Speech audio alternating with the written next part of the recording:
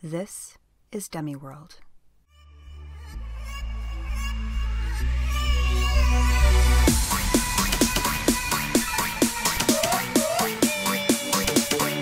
Oh my god! Closet. We're both in the closet too. Now we're both in the closet. Did you ever watch that epic video series about the closet? I mean, no, I couldn't. It was like a saga, and I just couldn't. We watched parts of it. We're like, I can't even. Why? How? No, Did he get the green light for this? It's so strange. I don't know how he gets the green light for anything. It's crazy. like Kanye West too with some of his videos. I'm like, what happened? Yeah, I don't know why we all treat Kanye West like he's a god. Oh no, he's lost it. He's lost it. Well, he has a mental illness. And Oh, absolutely. I mean, they're like, I watch the Kardashians sometimes. I mean, they're open about it. Like, he's bipolar and he doesn't take medication. So, I mean, I think, that would explain pretty much everything. But there doesn't seem to be a lot of people. I personally feel like even though you have a mental illness doesn't mean that you shouldn't be held accountable for your actions. And so I don't know, like, why we kiss Kanye West's ass when he, like, doesn't need hold on, any, Kelly. like, I'm gonna let you finish. I'm gonna let you finish. Oh, fuck you, bitch. Exactly. Like, I don't, like, why do people just allow him to behave this way? It's like, It's money. It's money. People with money can do whatever the fuck they want. People want something from them. They think that if they kiss ass, they're gonna get a leg up. It's just money. I Money and suppose, popularity. you know what? I guess if I had to interact with Kanye West and someone was like, if you do this, you're going to make $1 million if you just, like, allow Kanye West to feel like he's God for an hour, I'd probably be like, oh my God, Kanye West, you are God. For $1 million? Oh yeah, tell him whatever he wants. Yeah, I mean, Just like, words come on, doesn't I mean guess anything. Exactly. Yeah. So I guess you're right. I could. All right, now I understand why we all kiss Kanye West's ass. Hi everybody. This is Demiworld. That's Cyndi. And that's Kelly.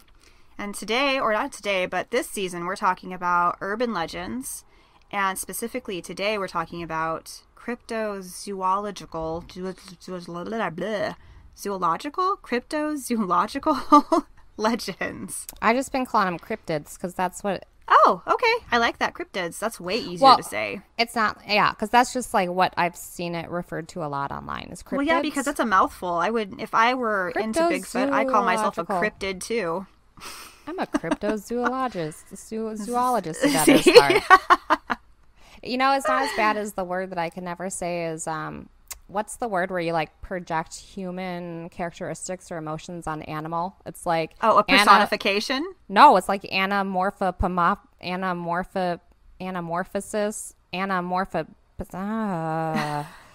I'm looking it up.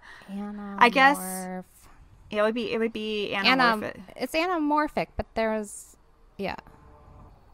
Oh, it's like Wait, what's the anthropology? It's like anthropomorphism. Anthropomorphism, yes. I should have known that. Anthropomorphism. Because we learned it together in school. But you know what? Yes. The other word that's really hard to say, which came up in my life last week, is what they call the real term for a blood pressure cuff. Oh, okay. Do you know what it is? I don't know what it is. It's hard to say. It is. It's like really hard to say. I'm looking it up right now. I was excited when I knew what phlebotomy was, what a phlebotomist was. It's a sphygmomanometer. Sphygmomanometer? Sphygmomanometer. Yeah. Medical stuff. Medical stuff is weird. Anything with Latin roots is kind of weird. Okay, so today, crypto urban legends. So I'm just doing one. Okay. Because it was pretty intense. Oh, all of its weirdness. I mean, it's not even really intense. It's just like everybody who got involved in it and like all the weirdness. So I can start if you'd like. Yeah, please do. All right. So My crypto urban legend is the Beast of Exmoor. And I actually had to write an actual urban legend for it because there weren't any. It's just like little rumors that run around all over the place, and like involvement of different government agencies in. It's just crazy to me. Like all of the stuff that got put into this, it's crazy. So, the Beast of Exmoor. The Beast of Exmoor roams the moors of England searching for prey. A cross between a puma and a panther, the beast is more than 7 feet long from nose to tail, pitch black in color, and slunk low to the ground as it hunts. While in the moors, the main prey of the beast is livestock, but when it ventures into populated areas, family pets are its favorite midnight snack. Occasionally, hikers have spied the beast fishing with its paws like a bear. Okay, so the Beast of Exmoor is a big cat which is said to roam the fields of Exmoor in Devon and Somerset in the UK. And actually, this idea of a big cat, and when I say big cats, I mean like lions and tigers and pumas and oh my big cats, which are obviously not native to many places outside of, say, Africa and Correct. South America. Right. It's actually an international urban legend. All over the world, you will find sightings of big cats, also known as phantom cats. But I'll get into that a little bit more. So specifically, the Beast of Exmoor, the sightings began in the 1970s, but it didn't become notorious until 1983 when a South Molton farmer named Eric Lay claimed to have lost over 100 sheep in 3 months' time to the beast. And he claimed that all of the sheep that he found had had their throats ripped out, and it looked like the predation of a big cat. Probably because some asshole had like a panther for a pet and it got loose. Whoops. Okay, so we're going to get into that too. Okay. So, there have also been sightings of the beast fishing by the River Barle in Simon's Bath. And if you want an idea of like where all these things are, think of the island of England as a slouchy left-facing sock.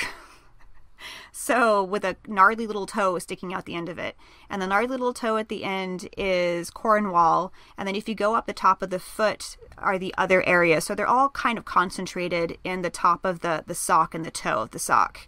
And so people say that they've seen this thing fishing with its paws in the river. And the Daily Express, which is a tabloid, offered a reward for the capture and or slaying of the beast.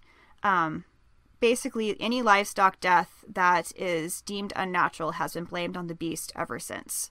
So then the government gets involved. And shortly after Eric Lay made this claim that the beast had killed a bunch of his sheep, the Ministry of Agriculture ordered the Royal Marines to send snipers into the hills of Exmoor to try to shoot the beast.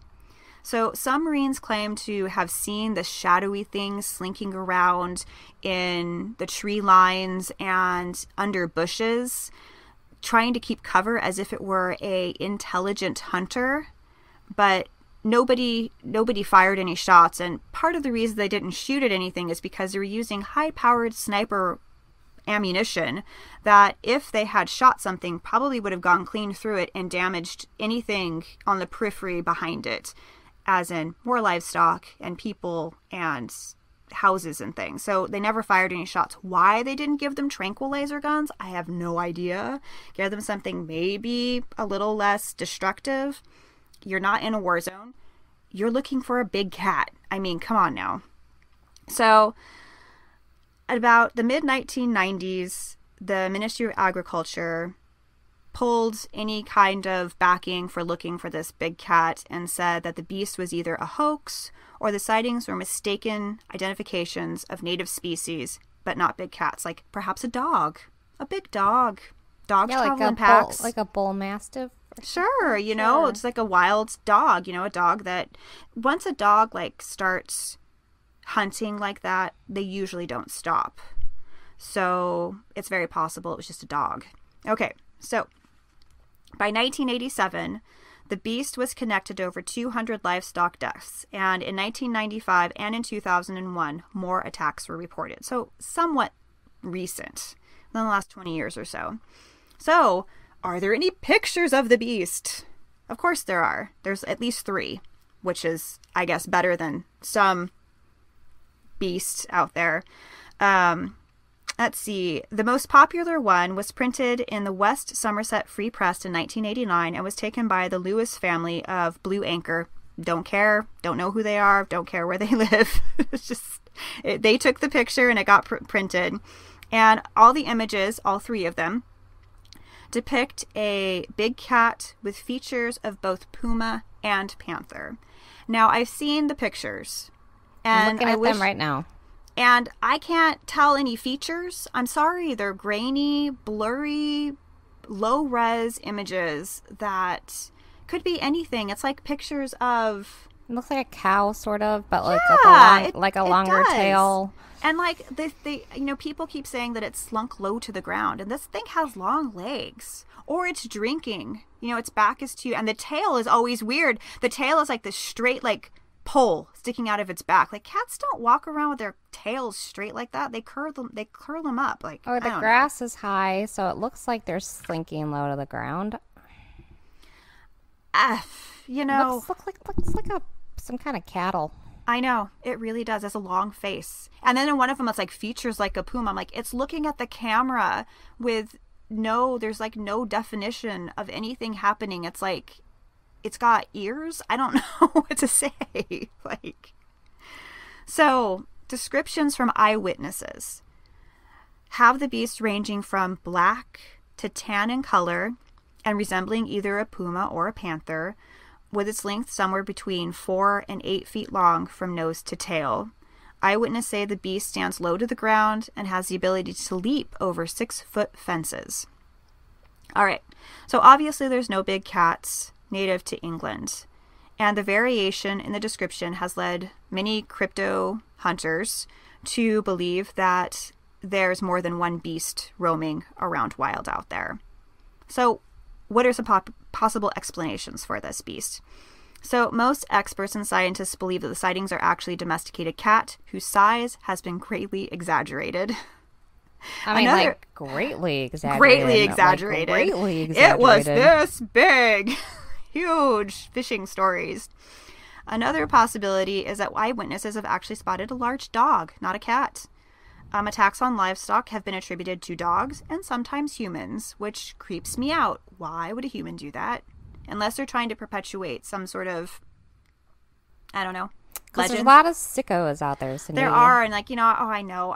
I say that because I wouldn't do it and I don't get it, but... Stop projecting. Stop projecting your sanity on insane people. So yeah, maybe they're serial killers practicing. I don't know. So could they possibly be escaped pets? So some people have suggested that because of when the legend started, they could be large cats that were released into the wild from private collections in the late 70s. So in 1979, the UK passed a law called the Dangerous Wild Animals Act, and it made it illegal to keep dangerous non-native animals in private collections. So the theory is that people started releasing them into the wild. I don't know if that's true. I found no proof that people had released things into the wild. Who's gonna... Guess what, everyone? Right. I just released my illegal kitty cat into the wild. There was no reports of anybody finding anything. Because that would obviously, if there were a big cat roaming around, say, London, you'd fucking know it. Because you'd find it. But nothing has ever been found, obviously. So also... within this whole it doesn't quite work out idea, the age range or the lifespan of a big cat is 12 to 15 years. Okay. So if one did live to maturity and died of old age out in the wild, they would no longer be out there anymore. They'd all be dead. And then there's the idea that, it looks like a puma and, a leopard mixed together. Maybe it's a hybrid. Well, hybrids are all sterile. So if two people did release animals into the wild, one a puma and one a leopard, and those two cats met and had offspring, their offspring wouldn't be able to propagate. So the species would die off within one generation because they're all sterile. Mm-hmm. So that idea doesn't really work out either. But I did find some interesting side notes about hybridization, if you'd like to hear them. Yeah, sure. Okay, so there's this guy named Carl Hagenbeck. And Carl Hagenbeck was a wild animal trader who hybridized big cats for zoos and circuses like P.T. Barnum and some World Fair exhibits. And it is the idea that those guys have been roaming around because the sightings have been going on since the 1900s. So the idea that there's hybridized cats roaming around England since the 1900s comes from Carl Hagenbeck's cats, even though he did it in like the 1870s. So still, it's like obviously not something that is viable. One cool thing that Hagenbeck did was revolutionize the way animals were kept in zoos. He got rid of cages and had them in enclosures that were closer to what their real habitat would have been like. Grass and trees and things like that. So I'll give him props on that one, even though you shouldn't keep big cats. I don't think that's a good idea. In 2016, the British Big Cat Society reported that a Devon farmer discovered a skull on his land that was identified as being a puma. However, upon closer inspection, it was discovered that it was actually part of a rug. So it was just the skull. So it was one of those ornamental rugs with a cat's head on it. Okay, a real one, like or a skin one? A real one, because it was a real skull. I see. But they could tell from the tooling marks at the back of the skull that it had been removed from the spinal cord in a preparation for being decor. Yeah, I mean, bear skin rugs. Yeah, people tiger do that. Rugs, people do that. So, a little fun fact that I thought was pretty cute was that big cats roaming urban areas are known as phantom cats. Okay. Phantom cats are also referred to as alien big cats, or ABCs. Oh. Yeah, that's your little Nito Burrito fact for today. ABCs are also alien cats, alien big cats. This has been another moment with Nito Burrito Corner. Nito Burrito Corner. So, I did mention that this was a international phenomenon. So, phantom cat sightings aren't just in Exmoor. They're an international urban legend with sightings of inexplicable and improvable cats across the globe. According to Jan Harold Bravant, 2002 Encyclopedia of Urban Legends, the Big Cats Running Wild legend is an international staple in urban legends. So there's some stable elements within these. The cat is usually black in color. It mutilates livestock and kills them. It slinks around urban and suburban areas, sometimes feeds on pets, and is never caught.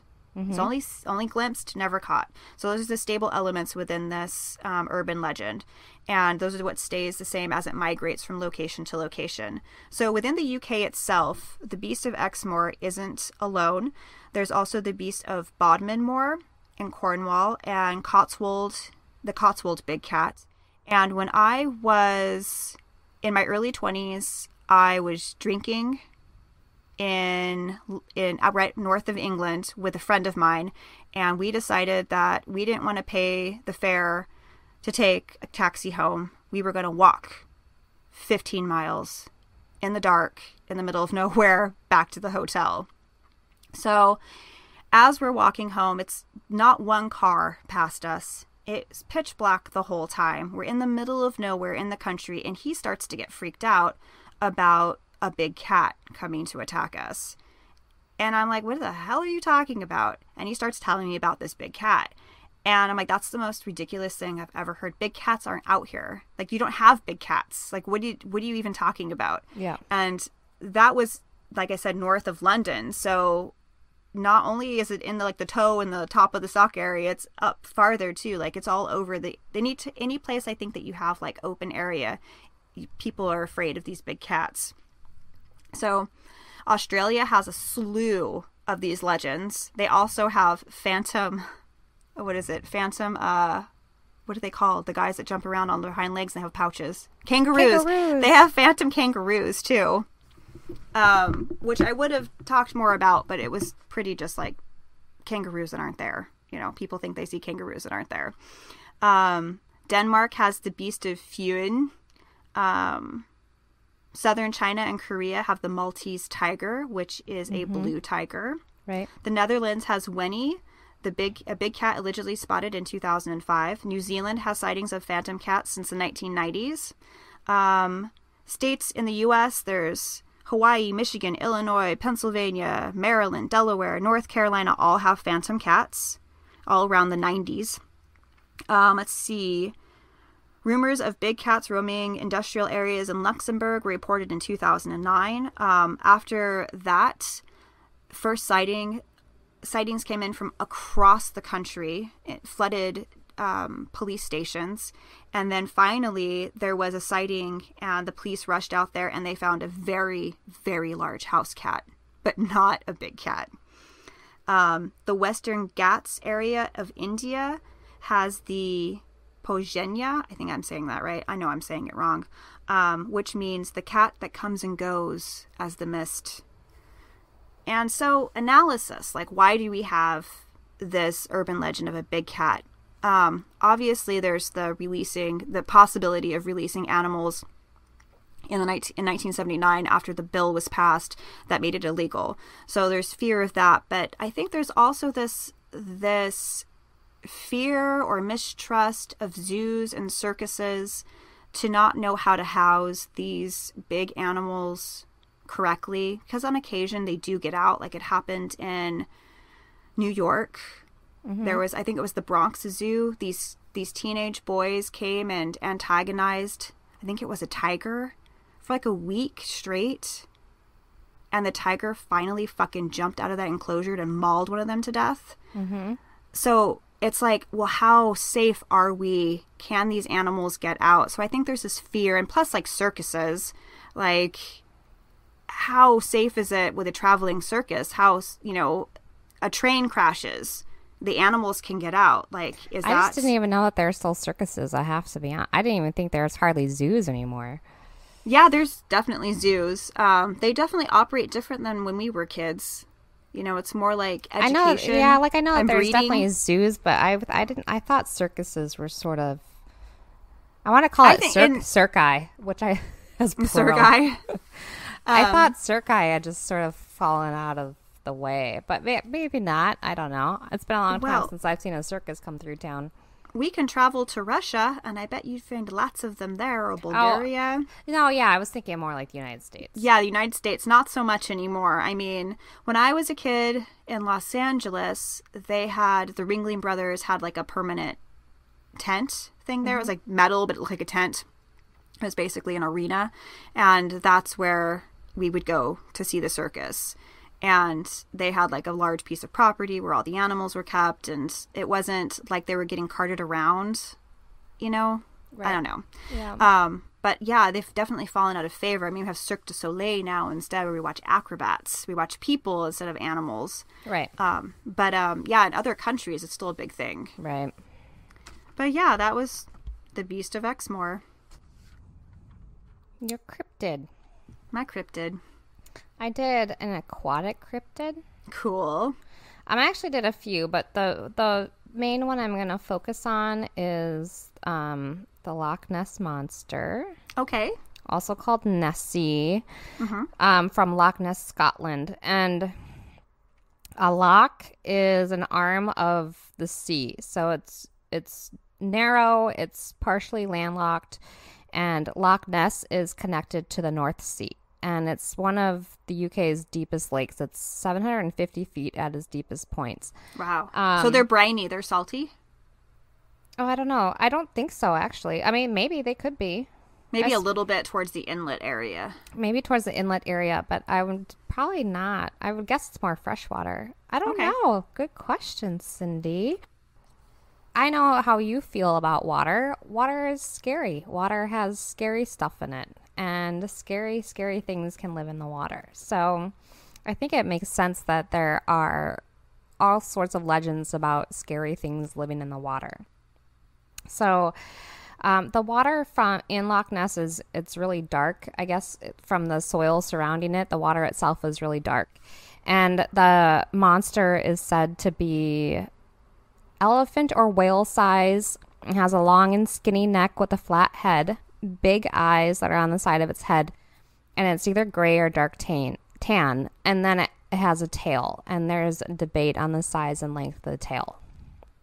So when the Romans invaded Scotland in the year 55, the people there... Wow, it's a long time ago. It's a long time ago. The people there had the indigenous people, they were called Picts, P-I-C-T-S, and they had all sorts of like renderings of different animals, and they were all like animals that you could identify. But there was one animal that they had a depiction of that looked like a swimming elephant. It had flippers for feet. Oh.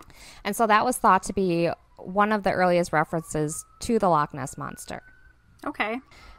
And then in 1565, a CE, right? Yeah, current era. In 1565 CE, Saint Columba, the man who brought Christianity to Scotland, boo! I know. Boo! Fuck that guy. Boo! Okay. He saved a man in the Loch Ness who was about to be attacked by a giant sea creature by summoning God and sure he did. Sure, and performing sure a miracle. Mm-hmm. You mean his floaties? He put his floaties on before going out there. No, he performed a miracle, Cyndi. Oh. And that is what converted all of the heathens to Christianity. Oh my God! That's such bullshit. Sorry. I knew you were going to have such a hard time with that. My God! No. So mad right now. I know you are. So this is thought to be the first written description of the monster. And then, so that's still, like, that's in the 6th century. So there are occasional reports and sightings here and there of, like, a giant monster in the Loch Ness. In 1934, we have what's known as the surgeon's photograph, which is, like, probably like the only picture of the Loch Ness Monster that we have. It's the best known picture. It's like what is on every t-shirt and pin that you can buy in Scotland of the Loch Ness. So it's that's the iconic one with like the head coming out of the water. Yes, it's like iconic one with it, and it has been proven to be a hoax. That was revenge from another hoax. So in like 1933 or something, Scotland people, I don't know, someone like hired this well-known like creature hunter or whatever you call some guy like that to Van Helsing. Exactly, to like go and find the Loch Ness, and they had like made these animal prints in the mud from like elephant feet. And they said that it was from the monster. And so like the guy, like the Van Helsing guy, was like all sorts of pissed that he was like duped from this hoax, you know, like these people hired him to investigate this thing that they had put like the footprints in the mud for. Oh, really? Oh, that's, yeah. And so he was pissed. And so he, like his nephew or something, like made a little kind of submarine type thing with a paper mache neck sticking out of it. They took a picture, and that was the Loch Ness Monster. That was it. That's all they needed. And then that was 1934. And then there's multiple sightings and possibly like some sonar stuff that picked up like a giant sea creature in the Ness. Between 1934 and then 1977, there's another picture, and it's called like the Loch Ness Muppet picture because it looks just like the 1934 picture exactly, but it looks like a Muppet, and that's exactly what it was. It's like a little Muppet. Oh, how funny.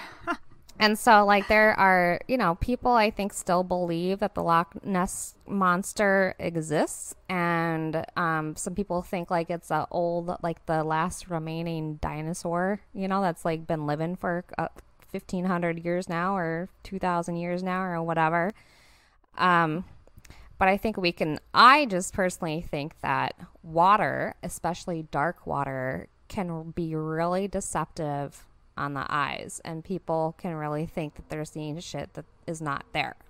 Yeah, especially gets foggy up there too. So you've got the fog over the water.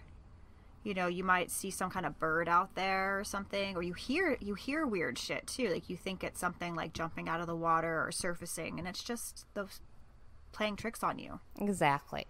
So that's Nessie, as they call the Loch Ness Monster, Nessie. Awesome. And then there's another monster I found in Lake Erie called Bessie. Oh, in Lake Erie? Ooh, yeah. I've been there. Okay, cool. And so the first sighting was in 1793. It's thought to be snake-like. It's like between 30 and 40 feet. It's kind of grayish in color. And they say it was named after the Davis-Bessie nuclear power plant that's nearby. It was named because it probably caused it to form. Well, I don't know. That's what they say, but I think if you ask me, it was named after Nessie. I mean, it was like named in 1990, so you could say what you want about the Davis-Bessie nuclear power plant, but I think Bessie, we can safely say, is named after Nessie. Mm-hmm. And then there's another one called in Lake Tahoe called Tahoe Tessie.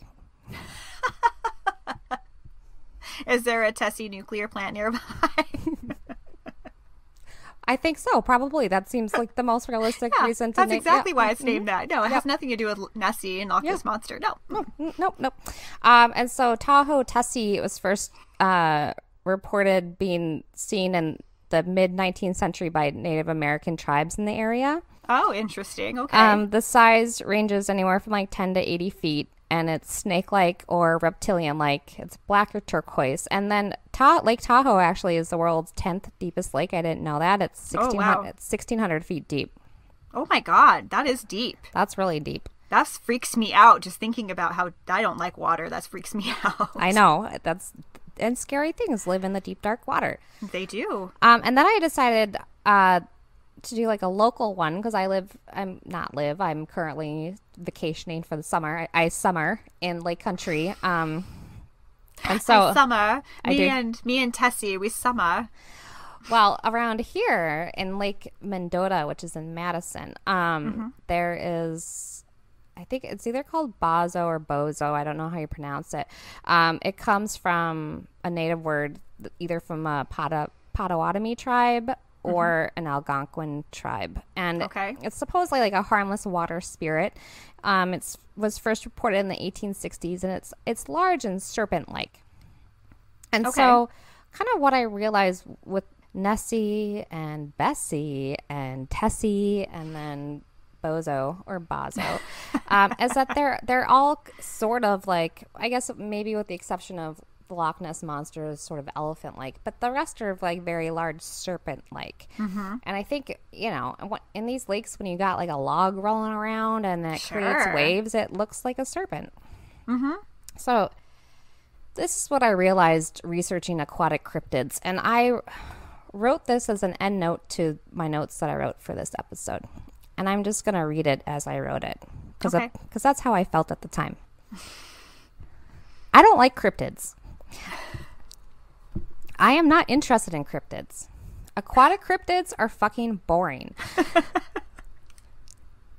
So I started racking my brain for an interesting aquatic cryptid. And I thought, of course, mermaids.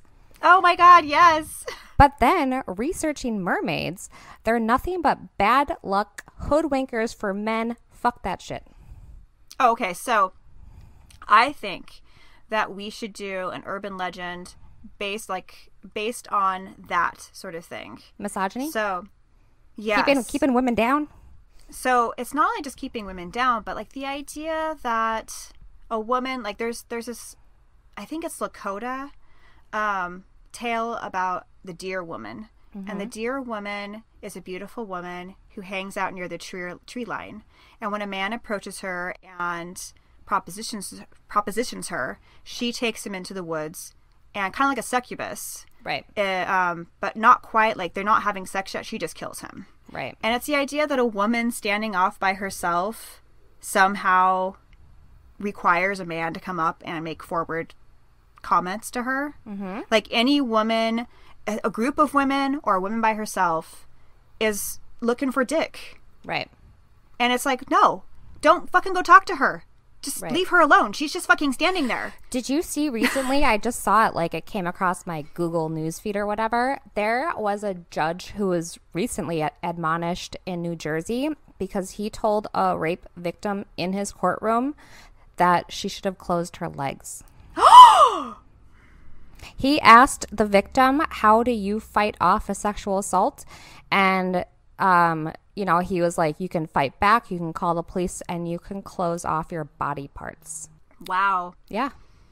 There was recently, maybe in the last month or so, a man who was a bus driver. I don't know if it was a school bus, but it was definitely a bus driver who raped a 14-year-old girl, 12 or 14. She is young. She was a minor. And he got off with probation because it was his first offense. Yeah. And it's just like, he raped somebody. He raped a girl. He raped a young girl. And you're just going to give him probation? Like, you got to start raping somewhere. All right, Might as well so- while you're on the job. So I'm going to just throw this out there because I mentioned it a couple times last season. I never said the whole story. So my ex-boyfriend tried to fucking kill me. It was his second domestic violence offense. It was his third criminal offense, and he got fucking probation. Yeah. I mean, Yeah. hello. It's wrong. It was his third criminal offense and his second domestic violence offense, and it was a felony, and he pled guilty to a felony, and in exchange for, thank you, sir, so kindly for pleading guilty, for in exchange, we're going to give you probation. It's bullshit. It is absolute bullshit. I mean, we will lock up people for decades and here's decades for what- weed. But Yeah. we just let rapists and wife beaters and 'Cause he's white. attempted murderers go. Because they're white. And they're white. male. And they're male, because he's a white male, and he's like old. He's 20 years older than me, and he's an old white guy, and that's why. And so when I like started getting therapy about it, I would get therapy at the women's shelter. And basically I was told at the women's shelter that I should be lucky that charges were even ever brought in the first place. And basically I was told, because I'm a privileged white woman, that I even got him, like, it was a big deal that we got a guilty charge, felony charge on this fucking asshole, because no one else, like everyone else, the women's shelter, they're mostly like minority women, like they don't even get charges brought, period. And so me who was already like a victim felt bad, like felt like because of my privilege that I'm white, that I should be lucky that charges were ever even fucking filed. Who said that to you? Was it a therapist? Yep. It's a shitty therapist. She's a woman and she's a minority. I think, Yeah, but I mean, still, I that's not agree. her job to judge you. I know. She can do that on her own time. She Right. doesn't do that to you. Yeah. It's fine to say whatever you want to say on your own time, but she's at fucking work right now. Yeah. Like, that's not okay. Yeah. And I mean, it might be true, and she could have put it a different way, but like, you know what? I'm really happy that you were able to like bring charges against him. We got one more, like, you know what I mean? She maybe did say it that way. Yeah, but still, she shamed you. She did. She made me feel bad. She victim shamed you. She did. She made me feel bad that charges were ever, like, she made me feel like my privilege was the only reason why charges were ever even brought in the first place. And you know what? If that is the case, then the system is far more broken than anybody wants to give it credit for. Right. And it's, you know, it's women of color are victimized. Like, look at the Native women. They just go missing and nobody gives a shit. Right. Murdered and missing and nobody cares. Yeah. Wow, we really went off track from cryptozoology, didn't we? Well, this stemmed from our Mermaids. mermaid discussion. Yeah. Yeah, they're femme fatales. They're sirens. Yeah. Right. Women are dangerous. Must be controlled. Yeah. We're dangerous. It's and all they their know fault. it. Yeah. It's all our fault. Mm-hmm. All because we know who the father of the baby is. Right. That's what all this stems from. What are you talking about? Oh, like the whole idea of chastity belts and virginity and all that shit has to do with promiscuous women Right. having control over their bodies and being able to say who fathers their children. Oh, gotcha. So like a guy being cuckolded. Right. He's like, oh my God, like the child may not be mine. Now I'm fucking insecure all the time because that baby may not be mine. It's like, the baby looks just like you. Fucking shut up. Right. Like, shut up. Right. Like, guys that have no reason to fear these things, fear them. Right. Because women are conniving. Yeah. We're lying. We're liars. Yeah. We're crafty. Yeah. We're witches. Yeah. We bleed and we do not die. Haha, fuckers. Oh, scary. Ooh. We are scary, everyone. Just remember that. You're right. We are scary. Better fucking stay in your lane, bitch. So, yeah, Cyndi. So, a couple weeks ago, my mom and I, like, went for a little drive. We're going to go to the library. We're going to get some ice cream. Isn't that a lovely afternoon?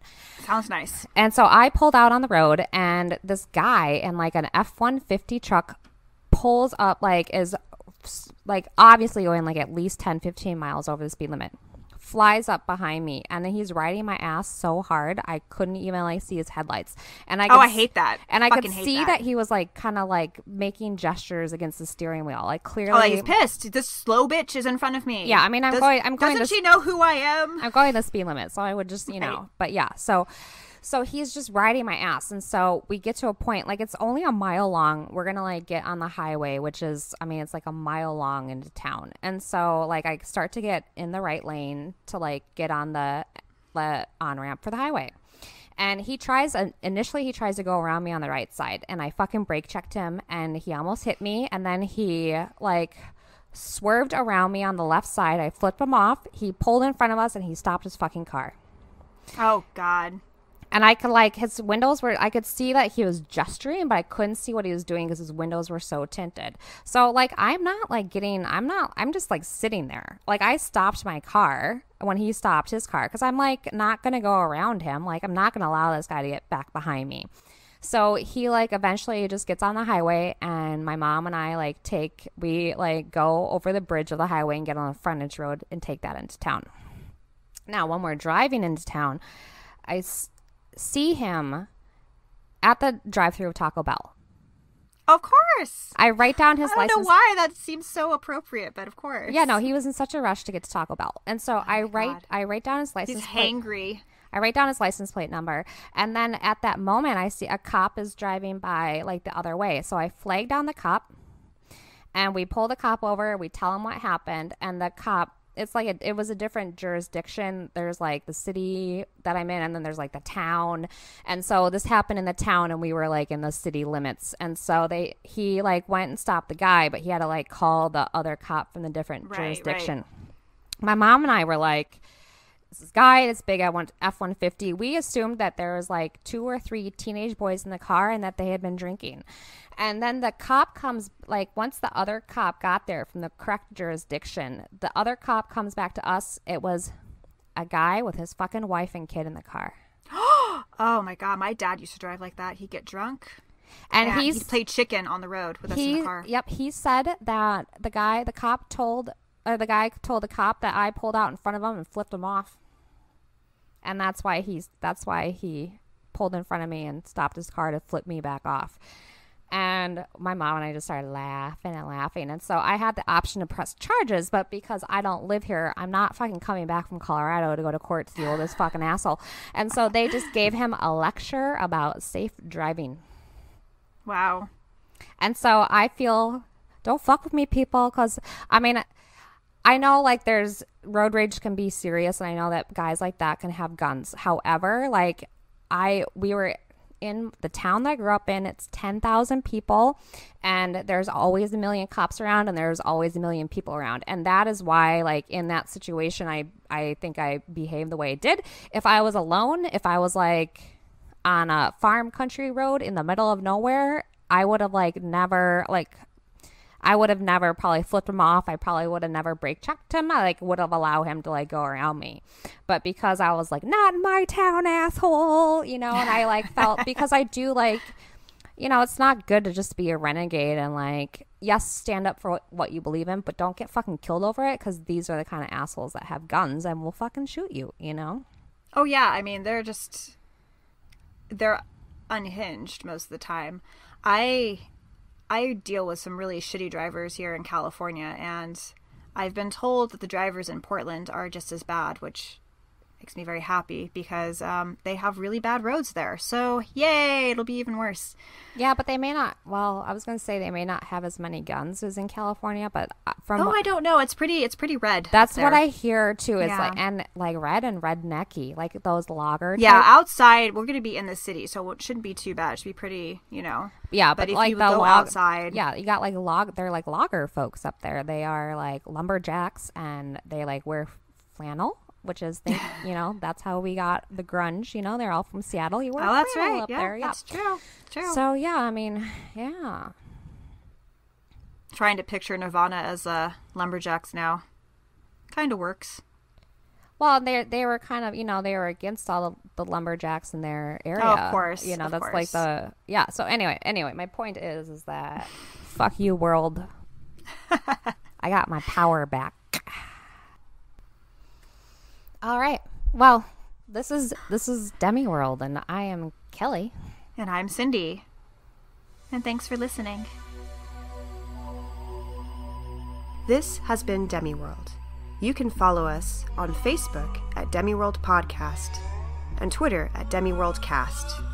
You can write us at DemiworldPodcast@gmail.com. You can find the cast anywhere podcasts live or at our website, demiworld.net. And remember to rate, comment, and subscribe. Thanks for listening.